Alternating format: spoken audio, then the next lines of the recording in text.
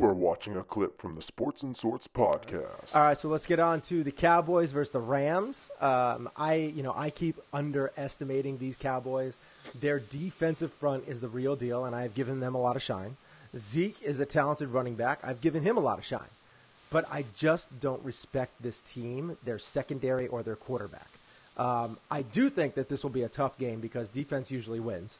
But I just have to think that with a lose or go home situation that the Rams have right now in front of them, that the Rams will find a way to get it together on defense, put lots of pressure on Dak while not letting Zeke get 200 yards. Because I think the only way the Cowboys win this game is if they can hold Zeke under 200 total yards. That's rushing and catching out of the backfield. If they do that, they should win this game. And that is not going to be any small order because the Rams were terrible against the run. Like, this is a team that during the regular season, Zeke would rush for like 170 yards. Like, that's how bad this Rams team was. Which is odd when you consider Sue and Aaron Donald kind of clogging that defensive line. They're so focused on the quarterback. It's like they just get by, and then they just have to figure out a way to get around those guys. And if you're not tackling the running back in the backfield, you're not getting anything out of it. I think that goes to the obsession that defensive players have with sacks. Yes. Instead of just trying to control the line of scrimmage, go after the ball. Go after the ball and make your tackles. And these guys get obsessed with stats. And I understand it to an extent because as a defensive player, you're measured by those stats, and those are some of the stats that drive salaries. So, you got a guy like Aaron Donald finishing with like 20 sacks in a year. That's great for his bottom line. Yeah, and he made a lot of money off of it.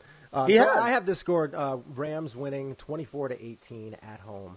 And I slot this game into a very similar spot that I would slot the Chiefs-Colts game in. Mm-hmm. The Cowboys are picking up a lot of momentum.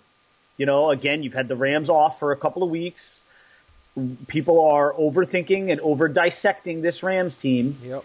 And I think that McVay is going to have these guys ready. I think he's feeding this team a lot of the criticism that I'm sure they're hearing through the media. I think he's pumping it into that locker room. And I think these guys are going to be focused, and I think they're going to be pissed. And I don't think that the Cowboys are a good enough team to overcome something like that. I just don't. And again, the Cowboys, I think they're a living dangerously kind of team because despite the fact that they have some weapons, I like Zeke. Mm-hmm. I do. Obviously, I like what Amari Cooper has meant to this team since he's gotten here. And I like Beasley as kind of like a number 2, number 3 receiver. They've got some weapons, but they're still a team that I can see. If they take too much of a knockout hit to the jaw early on and they're down like 14 or 17 points at some point, they're not the kind of team that can bounce back from that. Yeah. Because then you don't abandon Ezekiel Elliott, but you got to use him more as out of the backfield passing. And, unless he breaks a big one, you're going to use up a lot of time dinking and dunking your way down the field with him. And again, if you make the Cowboys one-dimensional, they should be a team that you can beat because Dak Prescott is not an elite quarterback. He's a good quarterback, slightly above being a game manager. He's a good quarterback, but not great. Right. So I have this game a little bit more high-scoring, and I actually think, though, that the Rams are going to get up early and kind of pull away and win comfortably. I have it 30-16 Rams. Whoa. Yeah, a two-score win. I have a hard time. I think the Rams are going to show up. Comfortable.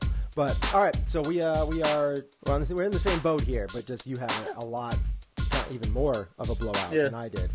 If you like this video, please give us a thumbs up and subscribe to our YouTube channel.